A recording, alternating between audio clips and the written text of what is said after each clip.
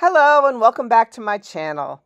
This is part 3 of 2 ways to make a silicone covered lampshade base for stained glass art. Now I know I said 2 ways, but I wanted to divide this up into a separate area because this time I'm going to use the water soap method, and I'm going to use it over a balloon to make a flexible mold. I was going to add this to the part 2 method, but I just thought it would be better as a separate video. It is kind of fun. What I used was I took a large balloon and then I glued it to a plastic container. This happens to be a Panera plastic bowl. And this is the second part of what I did. I'm showing you how I actually mixed the silicone. So I'm using 100% silicone. And yeah, this time instead of squeezing the silicone out of the tip, I'm just cutting off the end of the silicone tube because it's just easier to get the whole hunk out.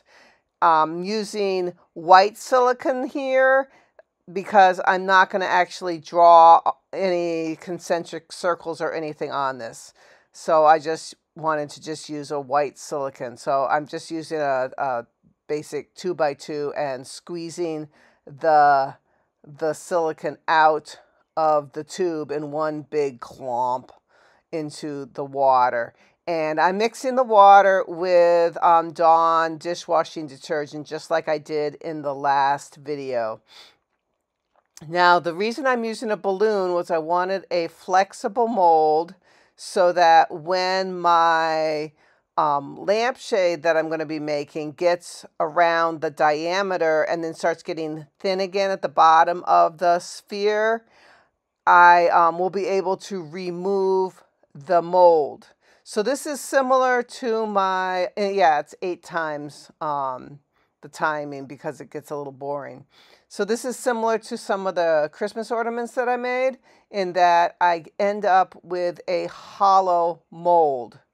And since I couldn't find where I could buy, I popped the balloon, a hollow mold this size, I decided to make my own. And it worked out very nicely. I can make these all different sizes and I'll be able to see they're flexible. So after I make the lampshade, I'll be able to get the mold out.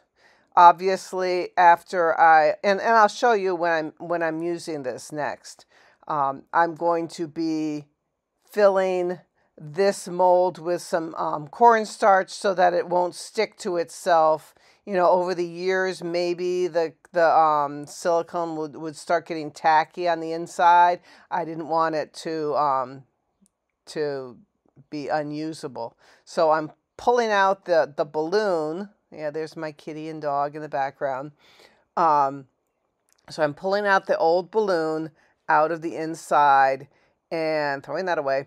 And then I'm going to put some of the cornstarch powder on the inside of the balloon. Right now it's not sticking to itself, but hey, you never know what it'll do. So I'll be filling this balloon mold with some kind of stuffing to hold its shape when I do the actual stained glass work.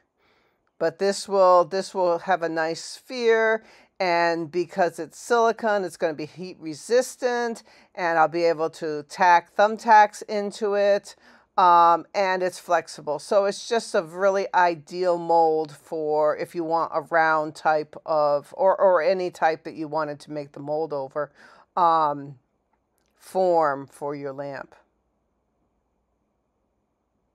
So thanks for watching, and I'll show you when I actually work on it to make a lamp. Bye-bye for now.